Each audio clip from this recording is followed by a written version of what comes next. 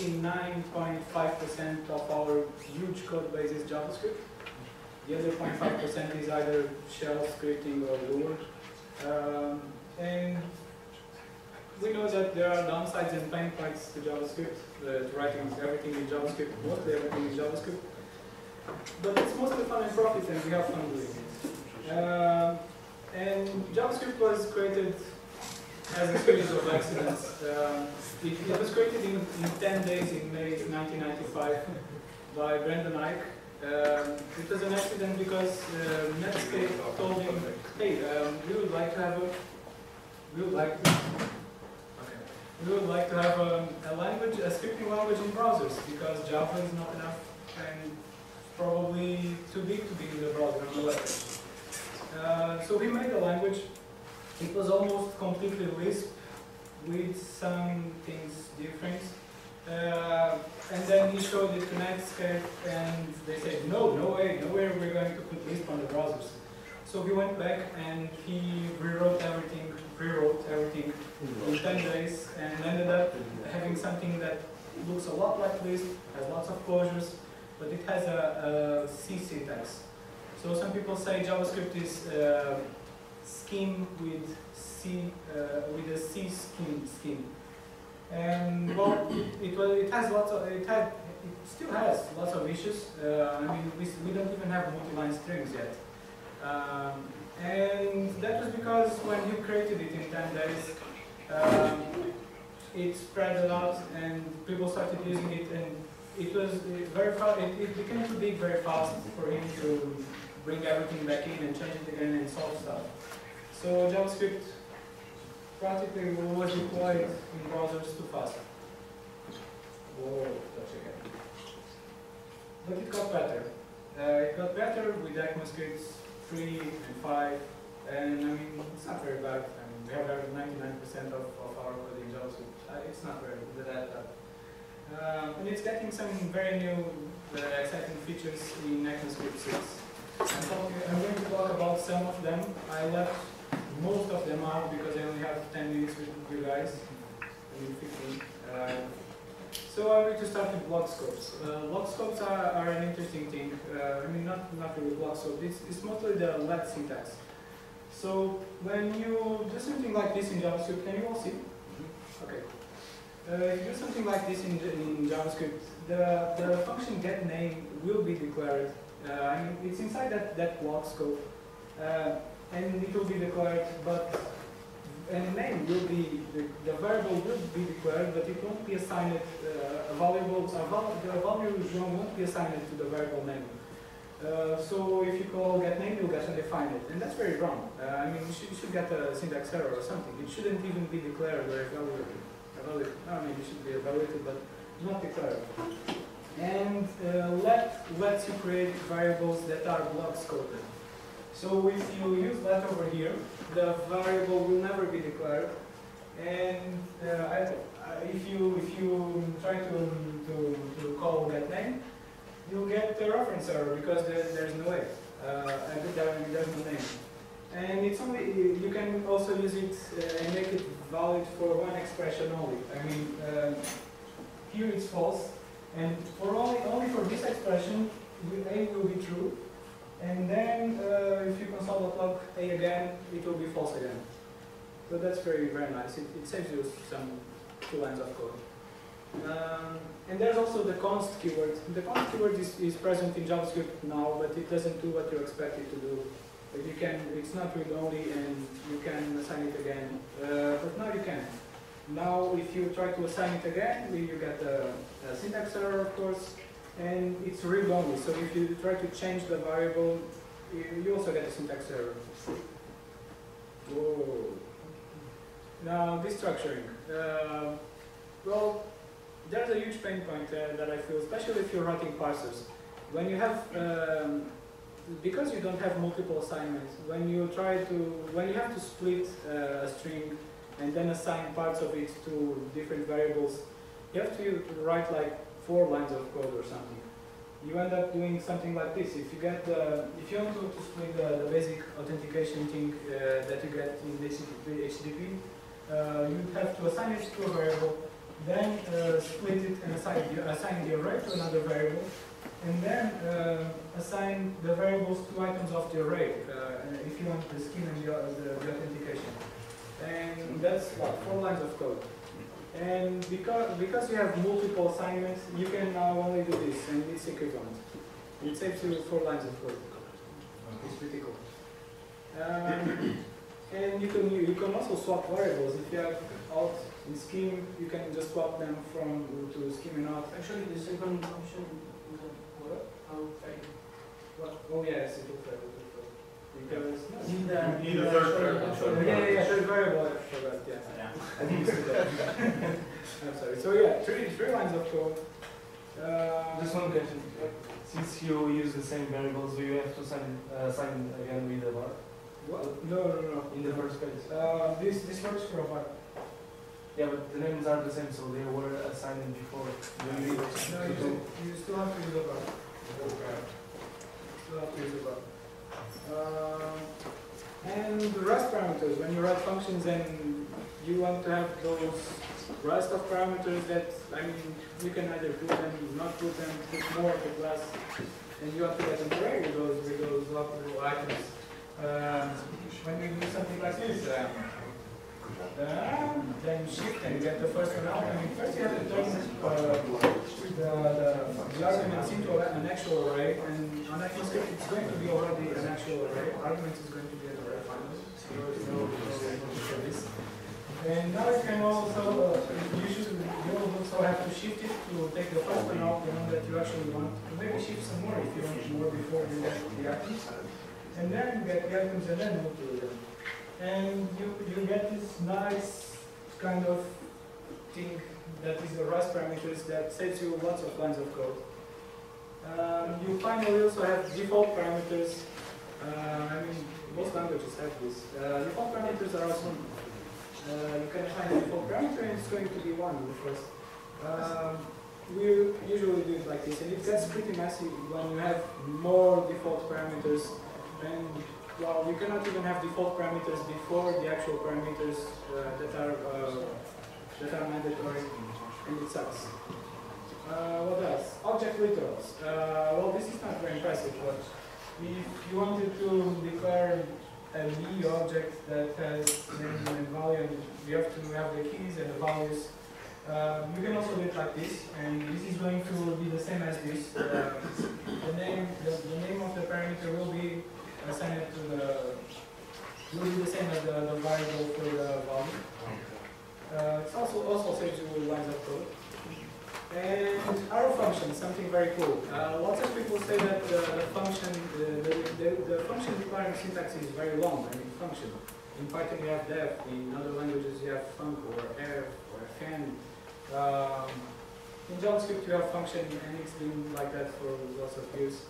I don't have any problems with it, but now you have this small thing that are arrow functions. Yeah, certainly some lines of code, and you don't have to do stuff like this anymore. This is a common pattern in JavaScript: var this equals that. I mean, var that equals this, or var self equals this. Because when you switch the context into a closure, the this object also is not the same as the one you had before. So you have to assign it to another variable that is on the outer scope, so you can have a reference to it in the inner scope. And arrow functions don't have this problem. They don't have a different this. You can do it like this. I said this over 10 times now. So yeah, here's the huge parts on the other function. So this equals 0, but this equals that, and this equals that. And you can do it like this in the newer one. Okay, symbols. Symbols are a very, very cool thing. You know when you declare objects and the property names are strings, and if someone is going to extend your object, you can have collisions in the objects. And well, this is especially a problem for huge libraries. I mean, imagine jQuery with collisions. It's going to extend something. There are workarounds, but you have to think a lot about it. if you don't want to collide with other people's properties. People end up having the underscore, prepending the underscore to the method names. Then when they write 2 underscores, it means like it's getting serious, don't touch this. And with symbols, you don't have this problem anymore because symbols are unique.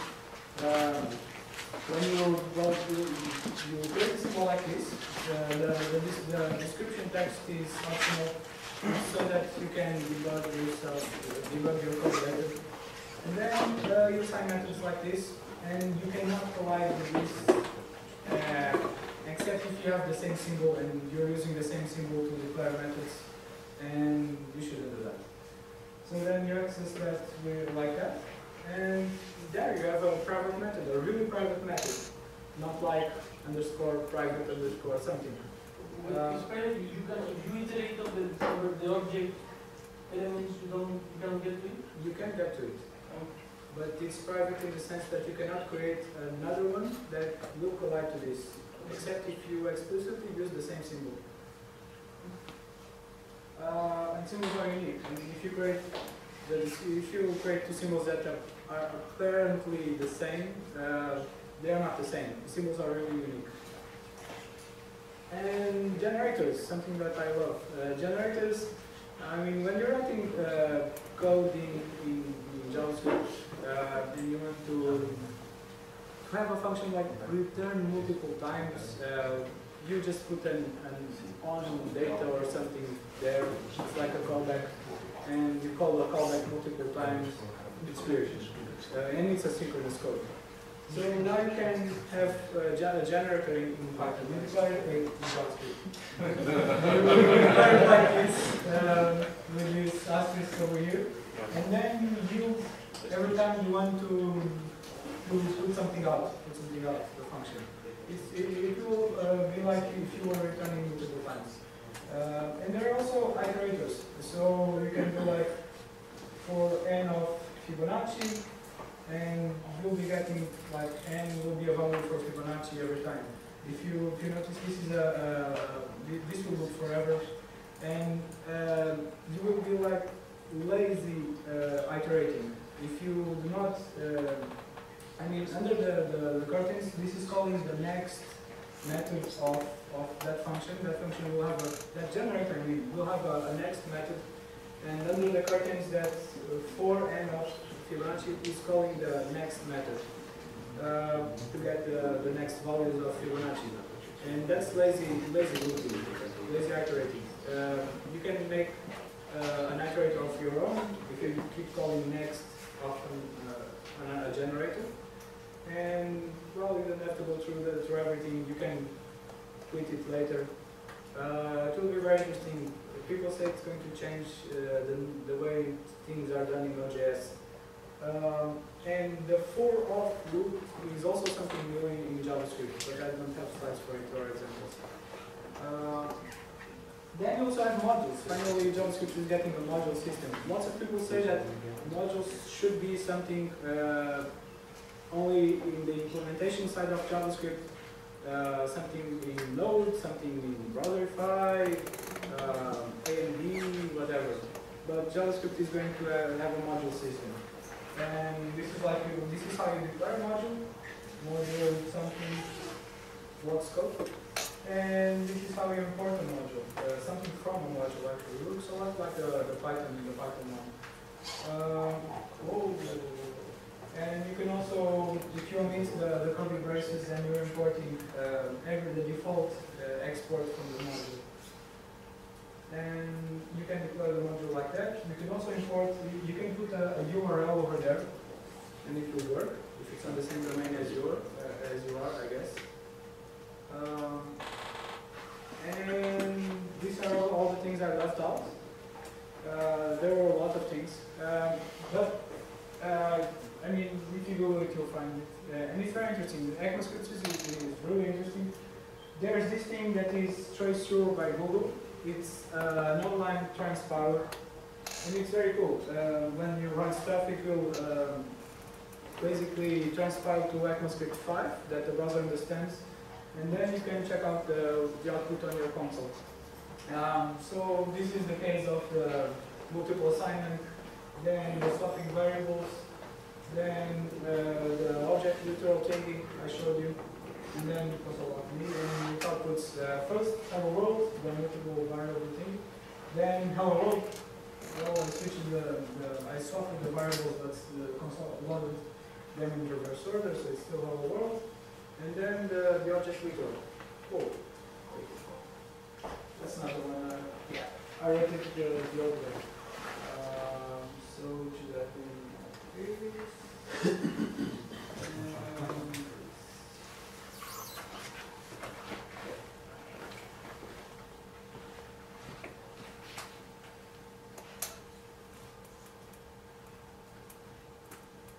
so yeah, that's the new way.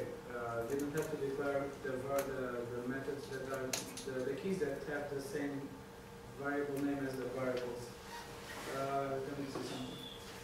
And basically that's all. That's all I've got. And 3 minutes left. Okay. I got lots of stuff. You should go. And don't forget to check out phplx. phplx is a new meetup in Lisbon for JavaScript lovers. And well, it's very nice. We had a meetup last week. Do you have space for haters too? Or only for lovers? Only for lovers or for haters too? Well, the haters part was the first meetup. On the first meetup, we showed how only 20-something% of the modules in NPM passed the tests. And then we talked about how bad JavaScript was. So yeah, the hating part is over. And check us at meetup.com and on github.com. Check the group, name it group. I mean the project, name it group. And if you would like to have a talk over there, you just have to create an issue. And yeah, that's all.